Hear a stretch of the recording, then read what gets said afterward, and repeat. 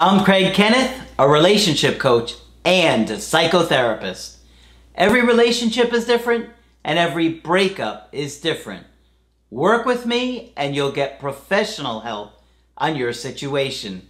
And if you're in no contact, focused on personal growth, my creative healing course is filled with hours of exclusive content. Available now at AskCraig.net.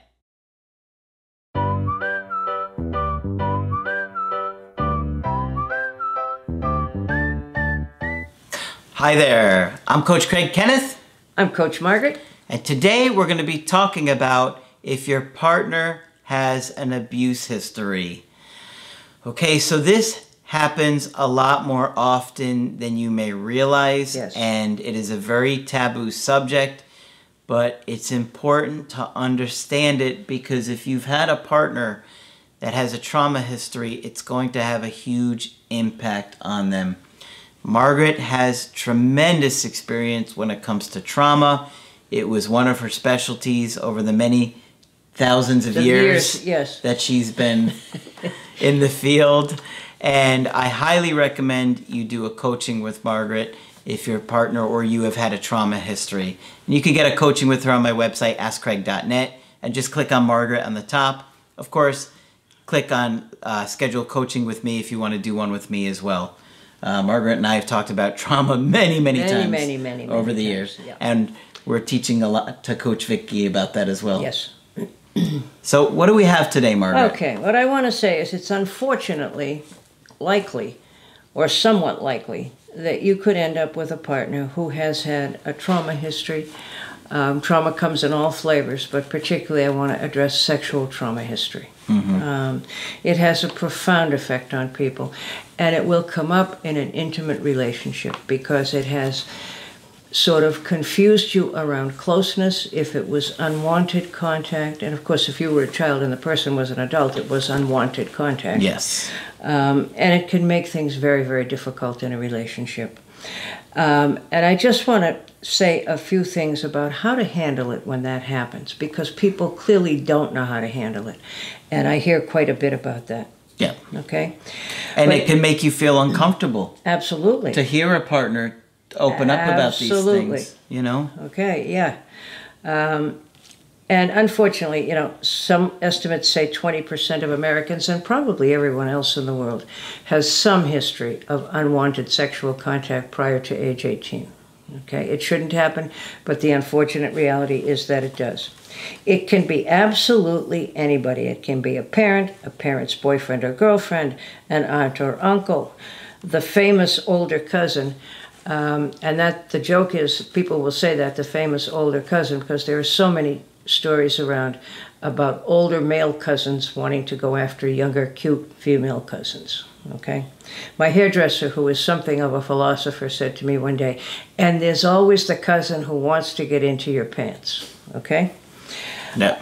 Okay. It happens a lot. Yes, it does, unfortunately. So it can be really anybody at all. The cousin, a step-sibling, the babysitter. Can happen even if you just go to a sleepover one night. Absolutely. Your friend's sibling. Yep. And the neighbor down the street, who may have noticed that a child is looking kind of lonely or sad and befriended them. And that's the worst kind of abuse. The babysitter is on my list, yes indeed. It can be someone from school or an athletic team, a friend's older sibling. The possibilities are endless. The strangest one I ever heard was a case where it appeared that a child was being sexually abused because she had all the symptoms, and she kept trying to say that someone was hurting her. But when everybody went through everybody in the family, everybody who came into the house, nobody thought of the bug killer guy who came in once a month. And he was the culprit. Oh my gosh. That's the weirdest one I think I ever heard. Yeah, I've never heard of something like that, Margaret. Yeah. I had another one where it was a little kid, and she had been sexually abused, and everybody knew it, and she had been treated for it. But she kept getting urinary tract infections, and again, nobody could figure out what was going on, nobody was getting into the house. Finally, we found out that the older cousin, it was a basement apartment, the older cousin would jump in her window at night. She finally was able to divulge who had done this to her. So it can happen in all sorts of strange ways, okay? Yep. But the results are always devastating. And victims may be threatened, made to feel guilty, or bribed. Children often blame themselves for the abuse, okay? And that's most unfortunate. But sometimes they've been threatened. If you ever tell, I did this to you, I'll, hurt your mother, hurt your dog, take back your Christmas presents, all kinds of, or I'll give you $2, so it can be either a threat or a bribe. Sometimes a partner will mention the abuse, sort of in passing to you, during a conversation. Yes. Right? Yeah. And you don't understand the impact of what that really means. And you don't, not only that, but you don't know what to do. And the partner in saying that will say, I have a history of all that, will say, but I don't want to remember it. I don't want to talk about it. I don't want to deal with it. The partner is often left having no idea how to respond. What do you say? All right? Most of us have been taught that it's not polite to pry. And that's what people will say to me. Well, I didn't want to pry. No, you didn't. I agree. I didn't want to pry and ask a lot of questions. So what can you do, or what should you do, when they are trying to tell you something, at least sort of, Your first task is to believe them. It is very rare that people bring up this ugly subject because it's a fiction. Yeah. Okay? So first of all, believe them. And nod, do whatever you have to do to acknowledge that you heard what they said and you believe them. And here are some things you can say. I'm so sorry that happened to you. If you would like to talk about it, I'm here to listen. And what you're conveying to them is that this is not too awful to talk about, and I'm willing to listen to your story. Okay? Because they don't want to lay it on you. Yeah. That's part of it. And not only that, I'm sure they feel ashamed. Sure. It's always embarrassing. Yeah. Absolutely. I didn't tell you this yet, but I had a call this week where the guy told me he was prostituted by his aunt and uncle at 3 and 4 years old. Oh, dear God. It happens. And, I said, because he said he had abuse. I said, is that something you want to tell me about? And he told me. Yeah, he did want to tell you. Yeah. And you did exactly that. Yeah. You want to talk about it. Yeah. Wow. And there are some people who find that hard to believe. It's interesting. I heard that story many times when I worked in the prison. Yeah. Okay? That it does happen, unfortunately. I worked with a client for years who had been prostituted by her father at truck stops. Okay? It does happen. Yep. Yeah. Okay. I'm sure you brought him some comfort just by listening. Yeah. And there's a magic phrase that I learned years ago. Whenever you're ready to talk about it, I will be here to listen. The magic is in whenever you are ready, because it sort of suggests that at some point you will be ready. Okay? And I will be ready to listen. You want to convey that you believe them and that you can handle the subject without fainting or dying. Nobody's going to faint, nobody's going to die, and there's nothing too horrible to talk about, all right?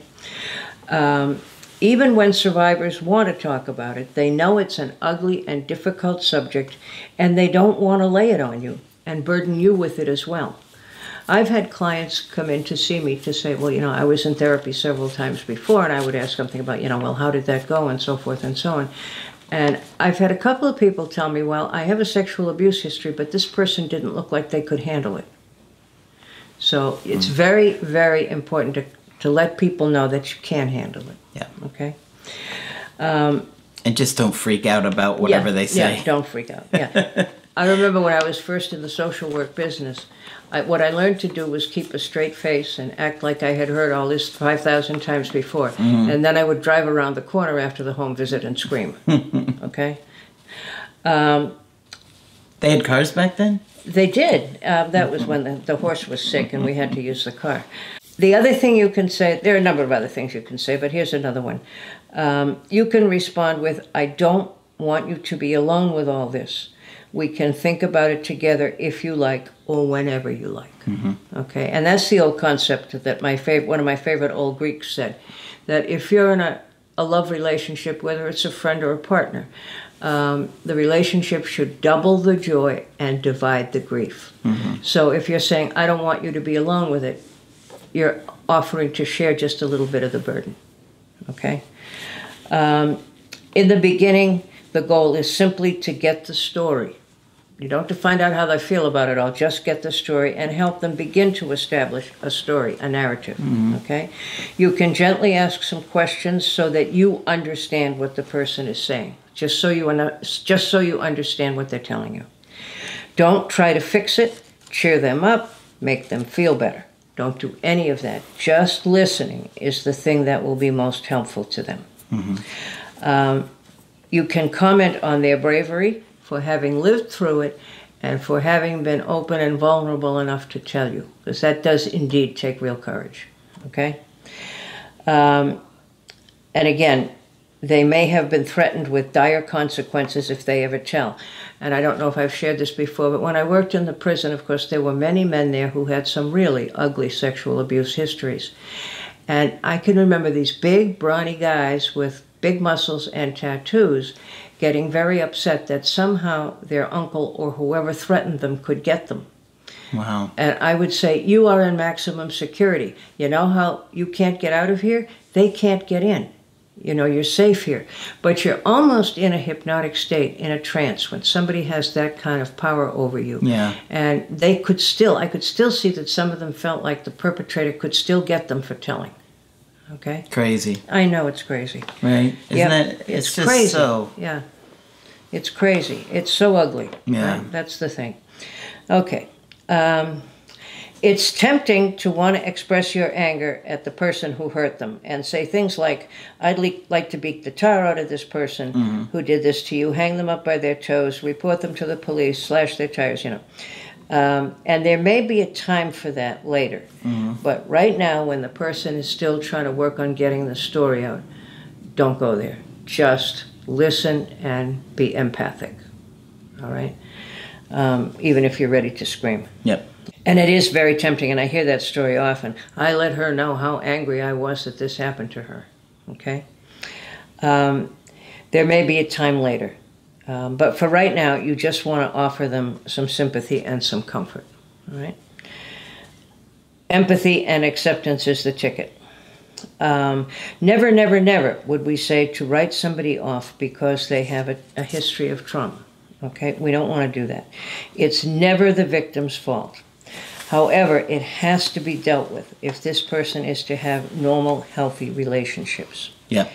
They will often tell you that they've learned how to block it out of their head and how to push away the emotions and the feelings, and that they choose to deal with it that way, and they don't want to talk to anybody, and they don't want to go to therapy, which is perfectly understandable, okay? But it doesn't work over the course of a lifetime, because those childhood memories will not be denied forever, and they will start to surface. And one of the ways they surface is in anxiety attacks, nightmares, all kinds of sort of unobtrusive things like that, and you don't know what's going on. But eventually, most people have to talk about it in order to recover. And again, if people aren't ready to talk about it, aren't ready to go to a therapist, the computer has enormous resources on survival of sexual abuse survivors, and things that they can do, and even groups and so forth. Okay. So sometimes I think that's sometimes an easier place to start. Okay? But most people will say, yeah, I can handle it my way, I've learned how to do it, and unfortunately that's not true. Okay? And I certainly understand how you don't know what to say when it comes up. But I love your example, Craig. You simply said, do you want to talk about it? And the guy did. Wow. How's he doing? I think he felt much better after talking about it, and I'm pretty sure I saw he did. His name pop up for another Skype. Of course it did. Afterwards. Yeah. But, you know, it's something that Margaret and I have seen and heard a lot of over the years. Absolutely. Particularly Margaret. You know, Margaret's taught me most of the stuff that I know about trauma over the years, because, I mean, that was like really your specialty. That was my specialty. Yeah. And you learned it well, Craig. Yep. Yep. Well, you wouldn't let me have it any other way. No, I wouldn't. I would have given you trouble until you did. And now we're going to force Coach Vicky to learn it. Yes, we are. Yes, we are. Because it's there. Yeah. And it gets in many, many relationships' way. Okay? Yep. So we don't want to pry, but we don't want to just leave the subject either. Yeah. Okay? You want to find a balance. That's it. Okay. All right. So hopefully you found this one helpful. Of course, if you want to get our help personally, you can get coaching with us on my website, askcraig.net. I do email coachings. I do Skype.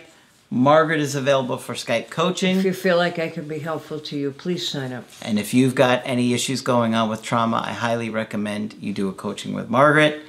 But that's it for this video. I'm Coach Craig Kenneth. I'm Coach Margaret. And we will talk with you soon. To get my help personally, go to askcraig.net and click on Schedule Coaching and choose the option that works best for you. I do email coaching or Skype. To schedule a coaching with Margaret, click on Margaret on the top of the page and order a Skype with her. For the Knowledge Creative Healing course, click on the link at the top of the page and click Get Started Now.